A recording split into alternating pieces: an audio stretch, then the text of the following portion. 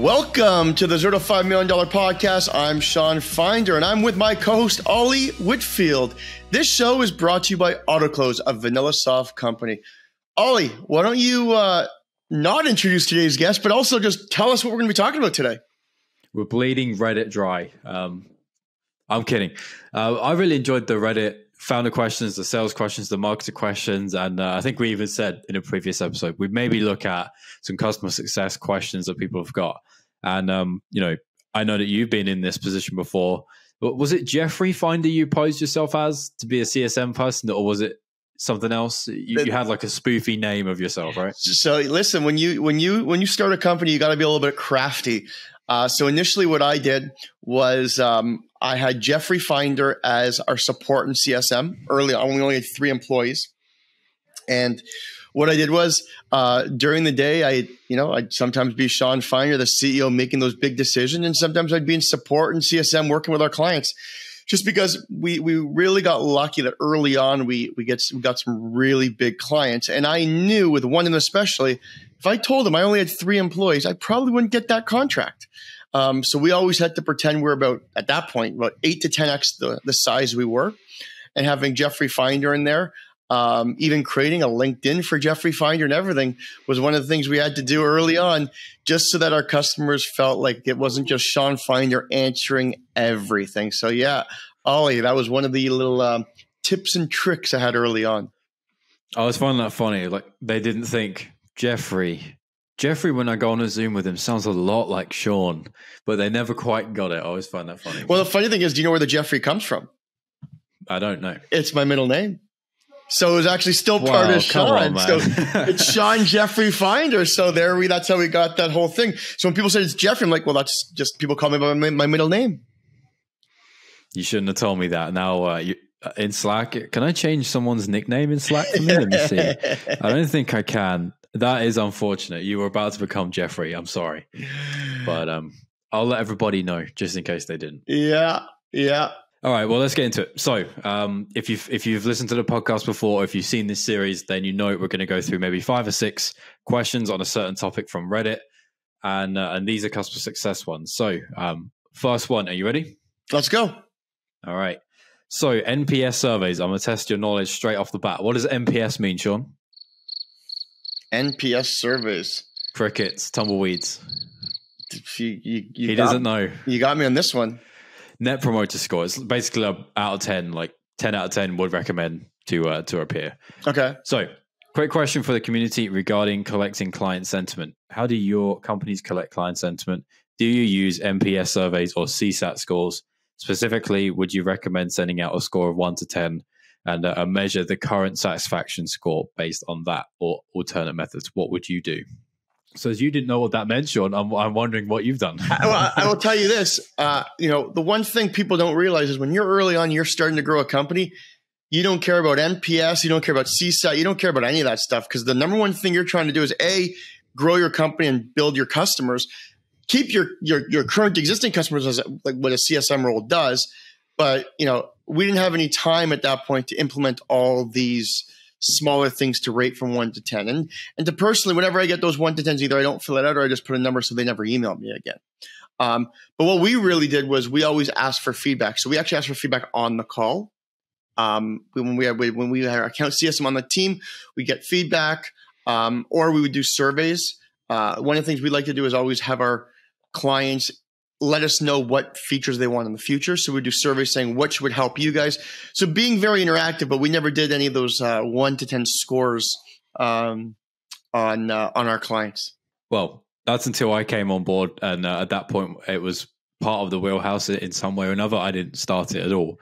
But I know that we, on both our product lines, VanillaSoft and Autoklose, we do have NPS out of 10. You can do it from various different tools. So sometimes I believe we have, I think it's Zendesk. I think. I'm not sure. Could be wrong. They enable you to put like a quick pop-up in the app if you have an app. And it has like an upside down unhappy face, a middle like okay face, and then a happy green face. And if you click on the green one, you kind of get a score of like 7 to 10, or Very cool. The middle was like 4 to 7, or the bad one is like 0 to 3 or something. And like do you get to customize that? Do you get to customize what you consider a good, like 8 to 10 or 7 to 10, and what you consider medium and what you consider poor? And other things come into that as well, depending on like the complexity of your tool. So it might be if they log in every day, that's a good sign. So you get like a certain attributed score for that type of thing. So we do NPS. We look at NRR, which is a completely different thing, net revenue retention. And that's sort of our North Star. Any SaaS company, any software, they kind of want to keep and retain and build upon their client base. So NPS is like a secondary. That's like, are we happy with the pulse of clients? But the contributing factor after that is NRR. So that's that one. But I feel like, do you feel like those kind of rankings are more in the B2B world or more in the B2C world? Because I've seen a lot of those 1 to 10s in the B2C world. Do you see it common in the B2B world? Pretty common. Yeah. I don't know if I've seen it in B2C because it's quite transactional, isn't it? There's not necessarily returning or repeat business as much as B2B. I don't know. I think it's more a little bit high ticket. You wouldn't get, $5 deal NPS. You would get $1,000 deal or monthly spend NPS, that type of thing. Yep. All right. So next one, CSM issues. I love the title of that. Hi, I would like to know your opinion on the following topics. You're in a kickoff meeting with your point of contact, who is your client, and they let you know that they will be the only person using the platform over the coming year. How would you respond to that? So we're at the kickoff meeting with the point of contact. Yeah. And I think what slightly confused me too here is they've not necessarily said that this isn't what you expected. So the person on the kickoff call is now going to be the only user of the platform over the coming year, which I assume is contracted. So potentially we were expecting more than one person to show and to be using because they've paid for potentially more. Okay. So they paid for, say, 5 people, and the one person came on for the CSM to kind of go through the account. Yeah. But what's the question he's asking? What do you do? So I might carry on reading. So the client is supposed to have 10 people on the platform, but you notice only a few of them have registered and only one has shown up to the onboarding. Okay. Maybe I should have read the whole thing first. So yeah, we're getting not as quite as much engagement as we would like. And it looks like a fair percentage of them have not done anything whatsoever yet. So, I mean, I would definitely do the CSM and go the onboarding for those 2 people saying it up and running, but I would have it recorded because sometimes, unless you're charging, some companies charge for that onboarding and setup. But if only 2 people show up and they have 10 people they're looking for, you have 2 come on, you record it and you send it to the other 8. And if they want another one, you specifically, maybe in your contract or your first, you'll say, you guys get 1 hour of onboarding. You guys decide when you want to do that. Do you want to do it with the 2 people? Well, then that's your 1 hour. Or if you want to wait, we can do it with all 10 people. But if they choose to do it with only the 2 people, then I would record it and then send to the other people because time is money. And if you've told them to come on them and they only brought 2 of the 10, that's their responsibility to bring everyone else to that onboarding. Yep. And as much as if you're not paying for the onboarding and you can't just do 10 calls, which could be 1 or even 2 at worst case, like you can offer another time, but I'm with you on that. It's kind of, you've got to do your best, but not at the risk of just annihilating your diary because they couldn't, show engagement. Not every time is a client going to actually engage. For some reason, these things weirdly happen. Yeah. And I've got a second question here just before I move on. Your point of contact informs you that they will be leaving the company within a month of you starting and the successor to their role is not known yet. What do you do at that point? Well, if they're leaving the company, then there's no really point of doing a CSM onboarding with them. What I would do is offer a few things. I would say, listen, why don't you pause your subscription or pause your account until that new person's in there for a month, and then give the onboarding to that new person that comes into the role. Because there's no point of giving an onboarding to somebody that's going to be leaving in 3 weeks because it's wasting your time, it's wasting their time. And if they're not actually going to share that information, they might not share it properly because they're 1 foot out the door. It might just be a waste of everyone's time. That's what I would do. Wouldn't go to their one-up? Wouldn't go to their senior and sort of pose the question? I mean, you could. You could always. You might get by and you might not. That's the risk for that. You could, but if that's the manager and the manager's leaving, it's like, okay, well, I want my reps to be using your platform. Like, you're not going to go to the CEO, in a bigger company. You'll be like, okay, well, let's wait for that new manager to come in 3 weeks and then talk to the manager and then set up that call with that team so we can get them on board and trained, etc. Because also you really want to do is you want to make sure when that new person comes that you build that relationship now with them. If you go above them and you have that call with that person, you might never meet that manager. And that manager might come in and be like, you know what? I want to try and test out this, this, and this. And I'm going to go to your competitor and get a quote. Try and, a lot of people, when they get a new job and they go into a new job, they're like, I got to put my foot in the door and figure out a way. If it's saving them $1,000, saving them $2,000, making a move in a personnel or a software, they want to do something. They're not going to just come here and be like, well, I'm going to just continue on and doing everything you guys have been doing for last year. So I would definitely try and build that relationship with that new person in the role. Fair enough. All right. That was a good one. This one, that was a good question. This one's kind of similar to things that we talk about offline. How do you ensure you're following up enough? So I want advice from other CSMs. I'm having a hard time working out whether I'm reaching out not enough or too much. It's a fine line, and obviously there are adverse reactions to both. You can annoy the customer, you can get them to go away, you can disengage them, or you can not support them enough. And by definition of your job as customer success, if you're not supporting them, that's bad too, when they may well churn as well. How do we know when we're on the right track and on the right line? You want to know what I do? Until that person tells me to F off or leave me alone or I don't want to hear from you or something like that, your job is to be persistent. If you keep getting an answer machine, keep going. Find another way. Go on LinkedIn. But, at the end of the day, if you're trying to get a hold of somebody, I never say that deal's closed, lost, or that person's not interested until they've actually told me, I'm not interested. Leave me alone. I'm not the right person. Give me something. Because at the end of the day, to me, it could be called rejection. But at the same time, if you don't get rejection, you don't know where you stand. So I would keep going until you hit the person kind of tells you not to. Yeah, I'd say this is hopefully a rare one. And if it's not a rare thing for you that you're getting to that stage of things, then you have another problem. Maybe you have a sales problem where you're signing crappy deals that should never have really counted. But, if you've got a customer and they're just not really picking up the phone, they don't answer any emails, they're not engaging at all, you've got to carry on. You should basically be prepared already for that situation. That's the whole problem. Yep. The only time this is a problem is when you don't know what else to do because you've run out of things to say. So there's always material, there's always a video, there's always a new guide, there's always a new feature, there's always a client health check, there's always something that you can pick up on, an example of a similar company, millions of things. You just have to pace it out, keep doing it, and then basically until you do get told, no, look, we're going to cancel. It's your account to lose. Whether it feels like it or not is another thing. With you. Next one. Oh, this is difficult. I'm going straight to you for this one. Entry-level salary. I'm looking for an entry-level CSM role in New York. What is a fair ballpark salary?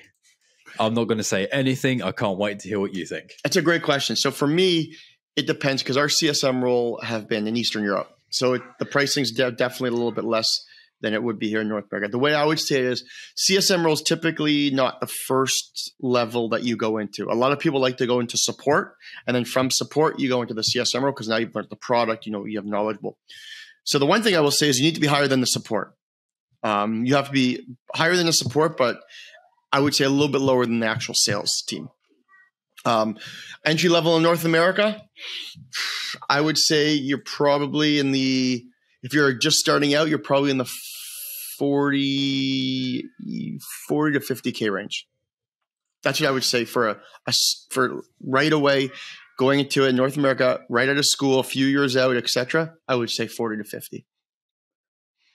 You're not far off what the comments say, and I think what the comments being higher than what you've said is a reflection of what you just said too. You're probably not immediately a CSM. You're something and CSM. Yeah. It's kind of like the second or the third step. So I'm seeing 60, 65, 70, 80. Somebody's put up to 100, but I would be shocked if many people got a 100K job as an entry level. Well, so it does really depend because 40 to 50 in the US is 50 to 60 in Canada, right? So yeah, there is that. They're not doing a great job of saying CDN or USD or whatever else it is. So yeah, give or take, but they do know it's for NYC. But yeah, probably 100. I'm saying if that's an entry level job, I don't know what you're going to get paid if you're senior there, but that's pretty good. Okay, that was a good one. All right. Okay, second to last one. Unrealistic demands of your time. Oh, this is a good one. So how did Jeffrey, not Sean, Jeffrey, say you have 40 customers and some are higher touch and some are lower touch. Some are bigger deals, some are smaller deals. Some renew quarterly, some renew monthly, some are yearly. A lot of companies have this type of thing going on. If one of them, and it's nearly always the smaller companies from my experience, if one or some of them want so much of your time is disproportionate to the value and just how you would deal with every other customer, that could become a problem if you allow that to continue and to happen and to get worse. What can you do about that? Well, there's a few things you can do. One is you can have tier pricing, and in that tier pricing, you get allocated a certain amount of support. So, for example, you might give some people phone support, but some people only email support, and some people only intercom chat support, or a combination of both. Bigger clients, the ones that pay the bills, are always really important. So I always knew, one thing I did know is I knew every single one of. At one point we had 3,000 users, I think, and I knew everyone. I knew every single one, who they were, where they came from, who the big ones are, who the ones we can grow, who the ones that are using the platform, they're going to be canceling and coming back.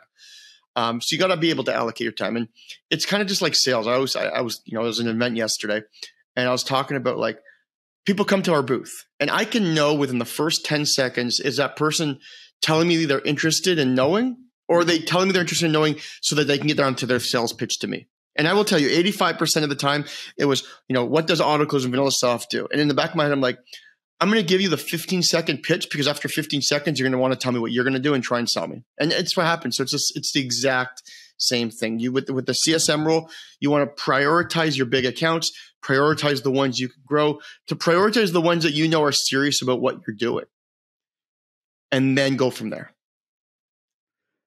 Yeah, I mean, I agree totally. As I'm just reading the rest of the question here, they're not a particularly senior CSM by what I'm reading, so they don't really get to make that call of this is the pricing, this is the tiering. Yeah. But if you can do that, that's definitely the best way, because then it's not you ignoring them or it's you telling them no. It's no, I have to do what the pricing says. You got it. Like they're the bad guy. Like don't come at me about it. So that's definitely the best one. If you can't do that, I've had it before. I think you need to just have not a frank and difficult chat with them, but you need to set expectations. It's look, generally speaking, we have a X response time, which is good, or we're happy with that, or we want to improve it. Obviously, that means we have to deal with that with everybody. So if I'm ever slower than that, I'm trying my best. But you have to sort of have an expectation setting with them. Yep. That's part of the pain with smaller customers, I'm afraid. So that's never really going to go away completely. You can only sort of little it down as best you can. I'm with you. Last one. So, unresponsive clients schedule unsolicited meeting ? Has your leadership team ever recommended scheduling a direct meeting with a customer who is non-responsive, or reaching out to them on social media? Probably LinkedIn is what they're saying. They have a scenario. So customer A has been totally non-responsive to all outreach attempts so far. Leadership recommends just putting a meeting invite on the diary at a random day and time to see if they'll accept and to see if they'll join. What do you think about that? Good strategy or too much? I hate when people do that. I don't like when people just book on my calendar, because you know what? Then I sometimes don't know who it is. I'm like, is this an important call? Is this a client? And it makes me do more work than I want it to do. And also, you got to be respect people's time. Some people don't have time. They're busy all day. They can't reach out to you. If you're in a CSM role, if they're a client already and you're a customer success manager, they'll get back to you when they need it, or they fix the problem themselves and you'll continue to reach out to them. So I absolutely hate when people just book random meetings on my calendar. I agree. I wouldn't do it. I think that also sends the wrong message. If you're not getting a response, you have to always look at it as, what have I not done? And if you have done absolutely everything, you can do no more. And you leave it at that. You can only do 100% of what you're able to do. And if they still don't respond, that's still on them. Yeah, they might churn, but you got rid of a crappy client. Exactly. Swings and roundabouts. So I would not put a unsolicited call on anybody's diary personally.